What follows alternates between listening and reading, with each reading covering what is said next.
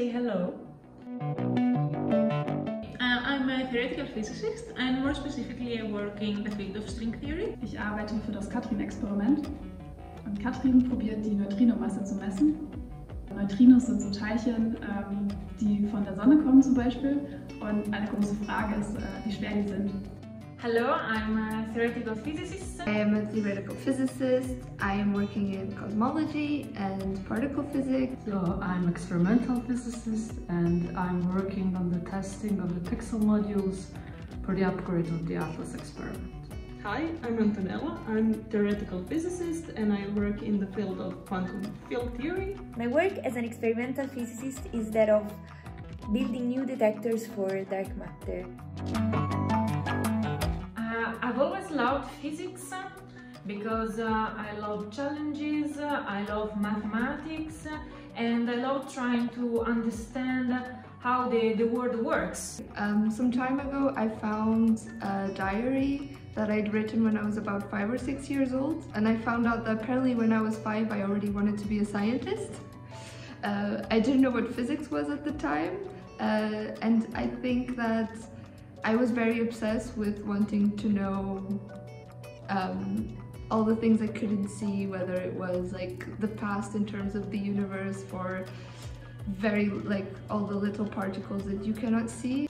I decided to study physics because I'm a very curious person and because whenever I see something, I cannot avoid asking myself why or how.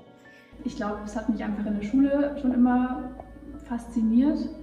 So in der Schule habe ich gemerkt, dass dieses mathematische Denken mir liegt. Und auch Sachen genau auf den Grund zu gehen.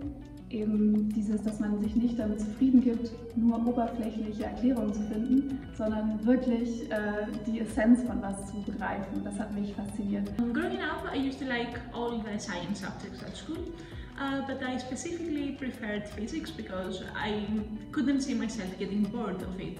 I remember one of the things that brought me closer to physics was the discovery of the Higgs boson. I don't know if you remember, but it was all over the news. And I remember for me it was the first time I really realized we were still making big discoveries in physics. And that made me think I also want to be part of it. And I think one of the things that inspired me the most was the fact that the one telling the world this news was a woman, Fabiola Cianotti. I think besides the fact that science helps us to understand the world we are living in, what is very inspiring for me is that scientists usually work in these big teams where you have people from everywhere, from the world, from different countries, different backgrounds. A group of very, very different people, but they're working together towards the mutual goal. I like what I'm doing because some days I wake up and I really want to know the answer to these questions, and I like to think that other people do too. So if I figure out the answers to, where everything came from, then that's gonna make someone sleep better at night. My biggest inspiration is exactly that of trying to answer to one of the biggest questions still open nowadays.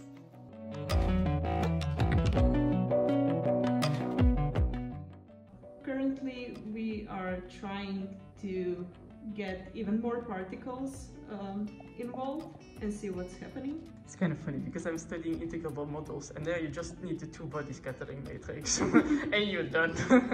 We are doing 6 particles. Okay, that for me that would be total heck. Like, just give me an integrable system.